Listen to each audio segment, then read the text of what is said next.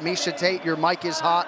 What do you think? Well, I told you guys she is the hardest hitting female in the division, and she tagged her. She hurt her with that first jab. That's what set it up, was that first jab. She rocked her. She set another jab up. She took her time. She didn't over pursue, Michael. She did not over pursue. She used her range. She stayed on the end of her punches, kept Ronda right where she needed her.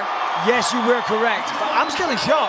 I can't believe what I just saw. That was incredible from Amanda Nunes. It really was. I mean, I knew she was capable of doing that, but I just didn't see it happening, and certainly not happening that fast. Unbelievable. I'm not sure my heart can take these kind of events. What the heck is going on? My heart's still racing. Oh my goodness. I mean, that was unbelievable. But Miesha, you switched your opinion. I did. Why'd you let us switch your opinion? Ronda looked so ready yesterday. It was the first thing that I had seen from her, and I thought, man, the most focused Ronda that we have ever seen. I thought, she's going to come in there, she's going to do it.